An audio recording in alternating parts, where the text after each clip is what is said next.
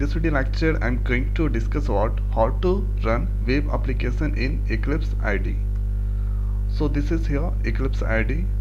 Now if I create one new project, so here new, then after go on the project, then here if you write here dynamic web, so you cannot get this option dynamic web. And if I go on the perspective, open perspective, and here you can get this all those things, but here web application kind of things are not available.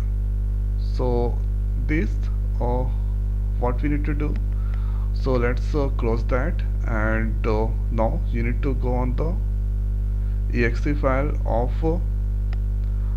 Eclipse. So double click on this exe file of Eclipse.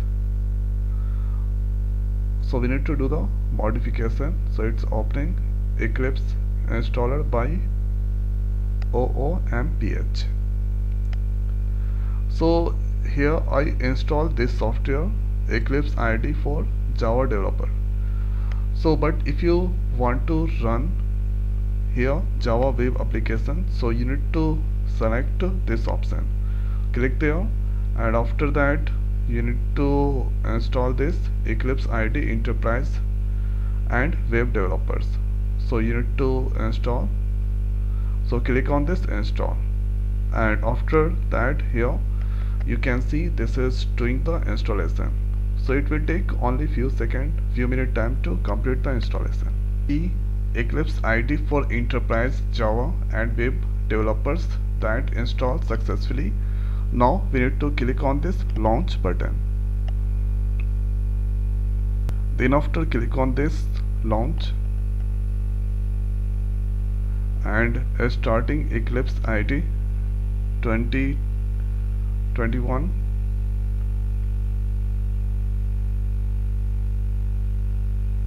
Now after that here let's go on the file, then after new, and here project. So here click on this project. Now if you select here dynamic web project, so you can see this time dynamic web project it's coming. And after that if you go on the perspective, here you can see database debug and debug Java E default, and here web you can see. So that means after selecting Java Enterprise, then you can get this list of things. Then after going to create one new project, and here you can see dynamic web application.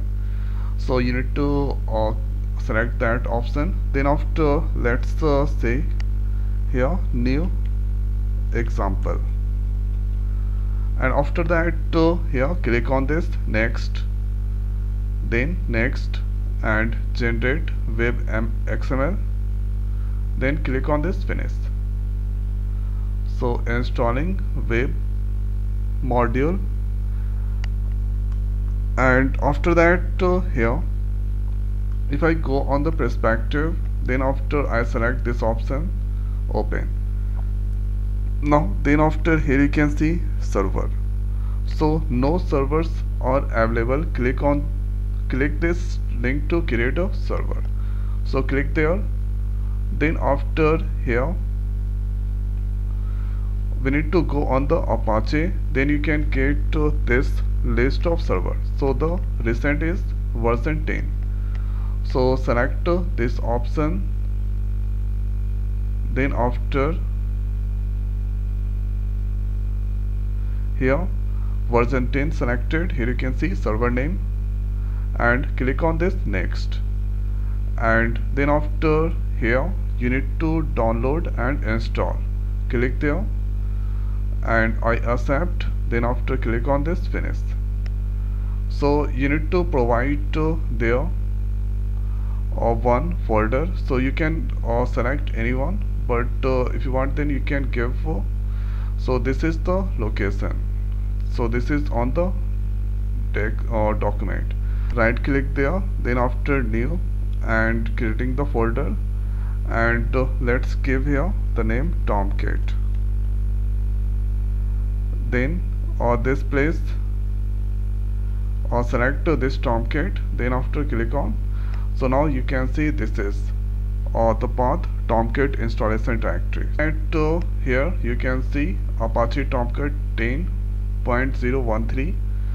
so that download and install successfully. After that click on this next, then after here new example, then after here click on this finish. And now server that stopped and republished, so double click on this. Then after here so we have this port number, so we need to modify the port number. So here tomcat admin, so this I'm going to change 7088, and the next is here 8100. Okay, after here this that changed and port number that changed. Now the next is, after changing the port number, we need to create one simple JSP or XML file. So let's click on this new. So first we need to go here on this new src and main, and here you can see. So let's create inside Java. So I'm going to create one new. So this place you can create here XML file and here CSS JSP file. So let's create here so HTML file. So let's give the name ABC. Next, and then after click on this. So this is the type of HTML. Let's click on this finish.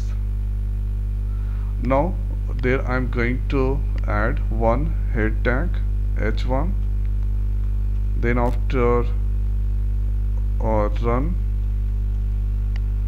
web app in Eclipse. Then after save that, and now we need to run this one.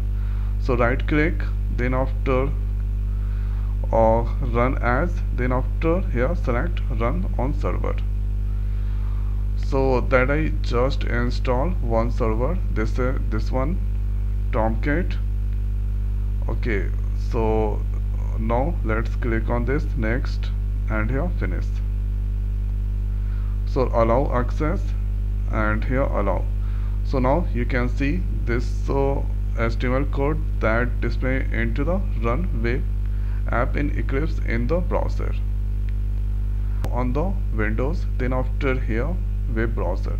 So whatever you run, then the output should be displayed into the Chrome browser. Then after I'm going to create the JSP file. So here let's select Java, then new. So this time I'm going to select JSP file. So let's give the file name. So giving test.jsp. Next, and this JSP HTML. Now let's click on this finish. Then after this is the title, and here let's use header. So header, then after hello world writing.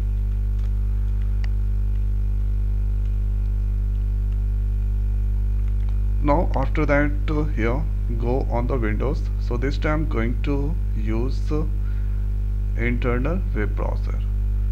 So right click, run as, run on server. So select this folder, select this one, then after next and finish. So hello world, this is displaying. So internal browser, this one. So this is the way we can run web application in Eclipse IDE. So I hope guys this video is helpful for you. So now this video is over. So thanks for watching. See you next video. Thank you.